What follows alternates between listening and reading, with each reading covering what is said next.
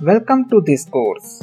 In this exciting course, you will develop 10 web applications by using HTML, CSS and JavaScript technology. So if you acquire a fundamental understanding of these technologies, then you can easily follow this course. So allow me to introduce the projects that we will be building throughout this course. So the first application that we are going to build is the FT calculator application.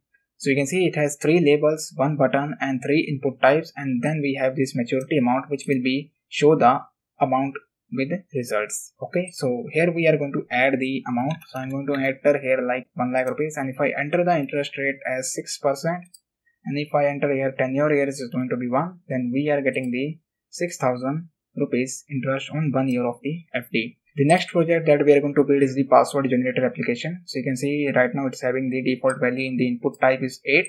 This is also an input type, but we are going to restrict it with the HTML code so that we don't enter the text inside of this particular input type. Then you can see we have these check boxes. If I include a lowercase character, then we are getting a 8 length of the password. If I just simply uncheck this lowercase, then we are getting the password with just numbers and uppercase. If I include the symbols and lowercase and increase the length of the password, then we are getting the random password according to these input check boxes. So our third project is vowel checker application. You can see this is the vowel checker application. It has a nice hover effect on this card. We have this heading, text area input, then I have this button and the result element to display the result of the operation. So if I enter here like Udemy course, I click on this check vowel, then you can see we have these 5 vowels here. So it's going to display the result as 5. Okay, the next project, which is the fourth project we are going to build, is the age calculator. So you can see this is the age calculator. Then we need to select the DB, means the date of birth. If I select here a date of birth like October, and just I need to select the year as well. If I select my date of birth year, which is 1995, and then October, then this is going to be 25.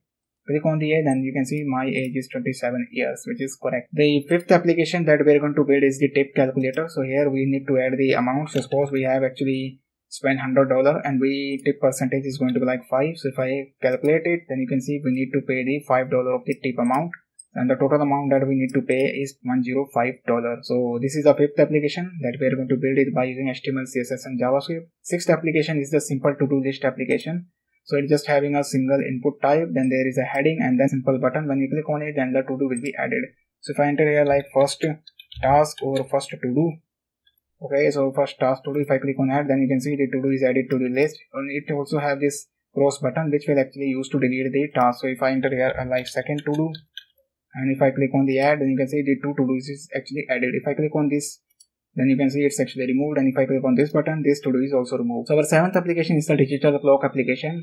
We actually going to build it by using HTML, CSS and JavaScript. Again, I am repeating, we are going to create this nice card-like structure. So it is little tricky to develop. So we are going to do this with the use of CSS, and we are going to update the timer by using the JavaScript. So this particular project doesn't take any input. So right now it's going to display the time in a 24-hour format. Our eighth application is the expense tracker application. So it's just like a to-do application but with some modification. So if I click on the ad, then you can see it has a like alert. So inside of that we need to first enter the expense description. So it's going to like food.